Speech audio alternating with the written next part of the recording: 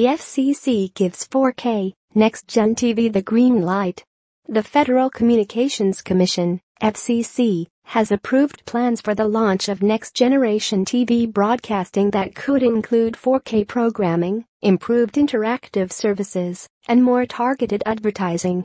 Commissioners voted 3-2 to give TV stations permission to start broadcasting in the ATSC 3.0 format, an updated version of the current ATSC 1.0 format used for over-the-air broadcasts.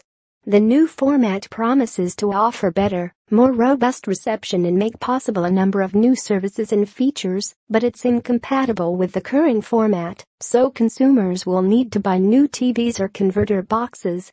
Unlike the analog-to-digital conversion of 2009, the government isn't planning to offer free or subsidized equipment. Instead, the FCC is mandating that for an as-yet undefined period, TV stations simulcast their programming in both formats. That should ensure viewers won't lose access to major networks, but the rules don't specify that the simulcasts remain at the same quality, so there are concerns that TV stations could downgrade to a standard definition signal to save bandwidth. It's one of several worries put forward by the two commissioners who voted against adoption of the FCC proposal. "I think we need to better understand the consumers at risk of being left behind," said Commissioner Jessica Rosenworcel. "I also think we need to better understand targeted advertising on television and the implication for privacy, use of encrypted signals and the susceptibility to hacking and malware." Nevertheless, 3 commissioners, including FCC Chairman Ajit Pai, voted in favor, citing the possibility for greater educational services, localized emergency alerts, and data broadcasts for first responders among the benefits. The first broadcasts could be on the air as early as spring 2018 and are likely to launch in Phoenix. A group of TV stations has chosen the Arizona town as a technology test market for the service.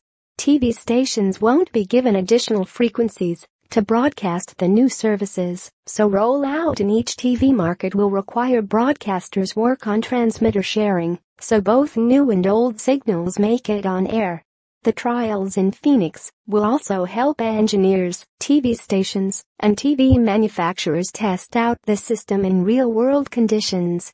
Phoenix was chosen, in part because over-the-air penetration there is around 20%. The new format doesn't affect viewers receiving signals via cable or satellite TV, which use a different format.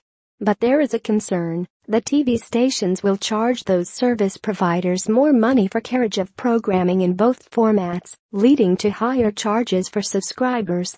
Viewers with antennas will get the programming for free. With the imminent launch of broadcasts in the U.S., first-generation ATSC 3.0 equipment could make an appearance at January's CES in Las Vegas. Martin Williams covers technology news for IDG and is based in San Francisco. He was previously